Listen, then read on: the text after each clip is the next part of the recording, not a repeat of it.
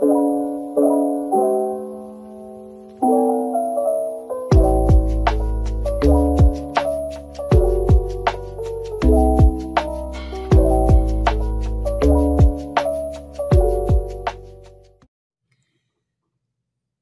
morning, you guys. Good morning, good morning, good morning, and happy Wednesday morning. I had to think what day of the week it is because I took a little bit of time off of work, but it was well needed. It's Wednesday morning, and I have another book review for you. I read Frieda McFadden's newest book, The Teacher. Now, if you have been on this channel for any length of time, you will know I love Frieda McFadden. I think she is such a good thriller author. I've read every single one of her books, and she's got quite a few out there. Now, one of the reasons I love Frieda McFadden is that she's extremely accessible. Every book of hers is on Kindle Unlimited. If you don't know what Kindle Unlimited is, it is a subscription through Amazon. I believe it is, I don't even know what I pay for it, but I feel like I pay like $10 a month, but there are thousands and thousands and thousands, and even good, well-known books that won the Goodreads Award last year, books that you can rent on Kindle Unlimited, like a library system. You can have, I think it's 10 to 15 of them at a time. And all of her books are on there. So they are free to read. And I read The Teacher. I had intended to read other things, but I don't know, I've just been in a weird reading space where I want to read what I want to read in this moment. I am reading this week at, because I have to before my library hold goes up, the new Lee, I believe her last name is Bardugo series. So 9th House and Hellbent, I am reading that. I'm reading another thriller right now. The Last One or something like that. I saw it on TikTok.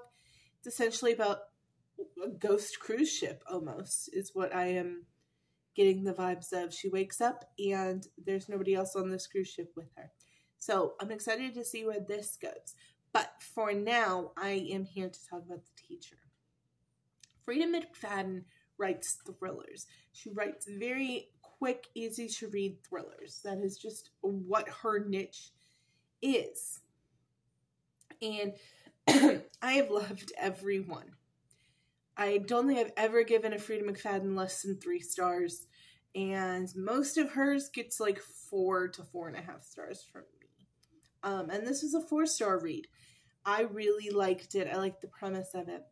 Essentially, you have this married couple who are both teachers, and they are both, mostly in the beginning of this story, it is told through 2 POVs of Eve, who is the female teacher, and a female student named Addie or Adeline.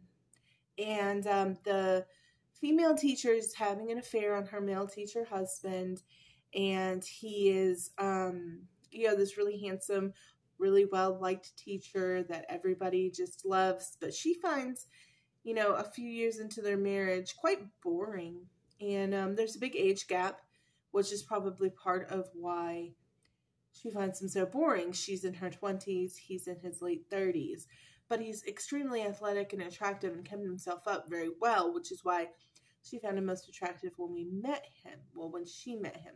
We don't know when she met him or how long they've been together at this point. We just know that they are married, have been for some time. And she's having an extramarital affair.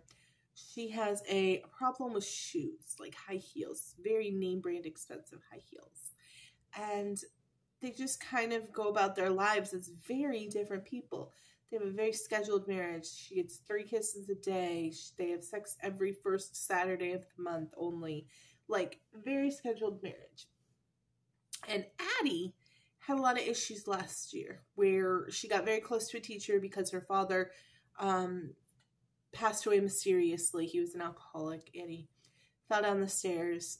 We learn in this book that she kind of pushed him down the stairs, but she was struggling. She got very close to this older teacher, And then somebody saw her sneaking around his house. And all of a sudden there was all these accusations about her and this teacher. And that never happened. And so it's the beginning of the school year the next year, and Addie is not making any friends. She's not any of these things because, you know, all these rumors. That teacher was beloved and got fired. And nothing had ever happened. So we're navigating this new school year with Eve, who is unhappy in her marriage and unhappy at her job, really. She's a math teacher. She doesn't even like the students. She finds it very, very, what's the word? Monotonous, if you would, her life in general. And you have Addie, who is miserable in her own life because she has no friends and nobody will talk to her. And, yeah, that's kind of a lot of the scene reset for the beginning half of this novel.